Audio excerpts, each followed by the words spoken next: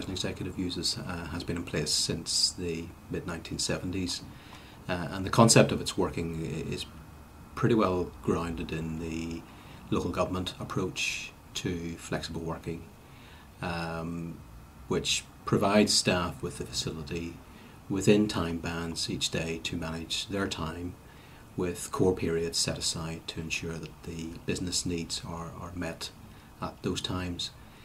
But as with any system, it still has an element of discretion, and that we obviously will provide flexibility to managers who may require staff to be in over longer periods of time in order to provide customer services, as opposed to back office working, where the time periods when staff need to be present can be much more flexible in terms of earlier starts and later finishes.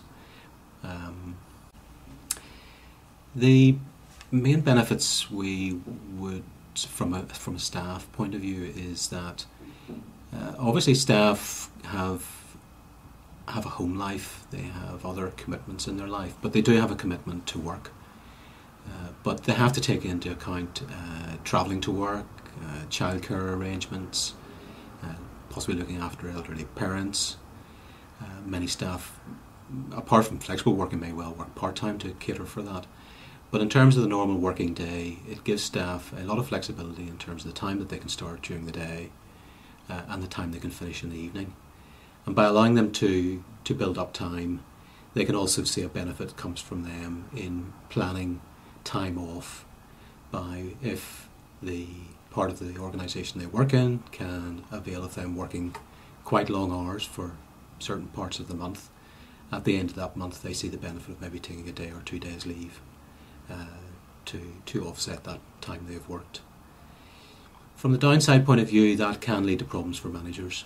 Obviously, that's while staff may be able to work longer, they are having to bear in mind, does that work or time of work reflect the volumes of information or the volumes of work that are going through the office at a particular time.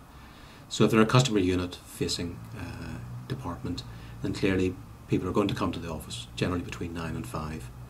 Well, staff working from 7 to 9, unless they've got some paperwork to do, may have a benefit, but really they need staff to be there from 9 to 5, not there from 10 until 4. And so managers will always be trying to juggle that the staff are present at the times that they need them. And equally, staff who can be allowed to build up a lot of time, is what is the impact of them taking time off, possibly later in the month, when it may well coincide with what is a peak of work. So for the line manager, they are constantly trying to ensure that there's a fair balance between what the staff can get as a benefit from flexible working, but ensuring that the department they're running is still effective. Again, because we've had the benefit of the system, a flexible working system being in place for so long, certainly from the trade union perspective, it was a lot easier to implement and make changes as we developed the system over the years.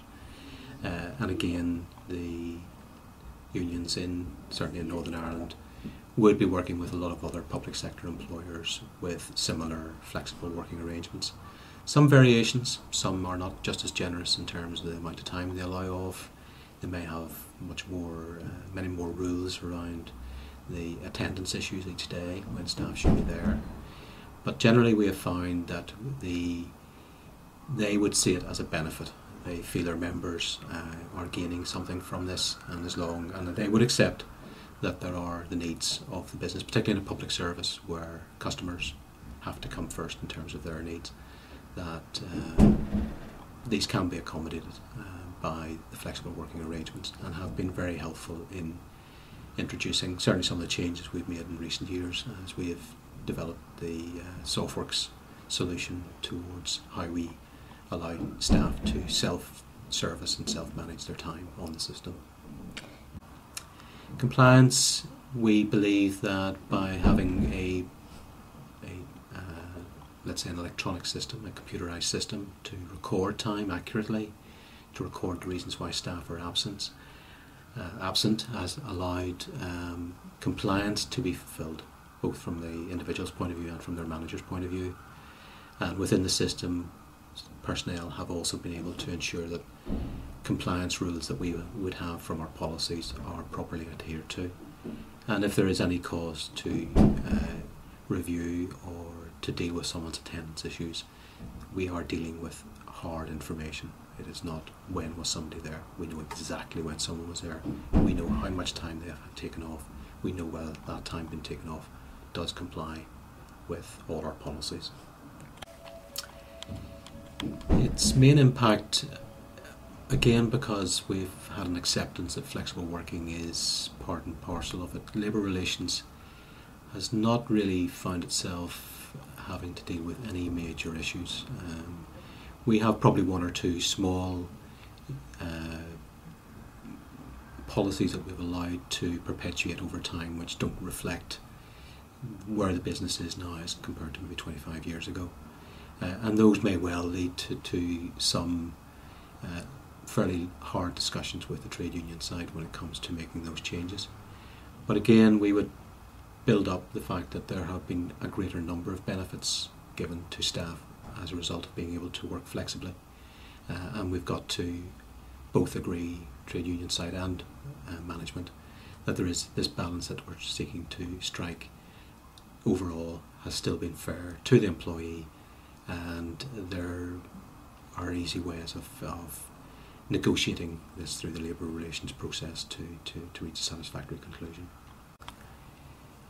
It's probably as a result of many of the changes in employment legislation, with a greater emphasis towards work-life balance and to various initiatives taken through the European Union in terms of working time. Then many employers have seen it as being not just about compliance, but actually providing a means to help their workforce balance their work and life, and from that they get the benefit. Those staff are generally much happier, they're not under stress as a result of trying to juggle two important aspects of their life, and that in turn, by having that flexibility as to when staff can work, and even day by day virtually we can accommodate that flexibility, is that often can actually meet the demands that the business have, which may come in cycles, and by getting staff to work in with that, then really everyone gains at the end of it.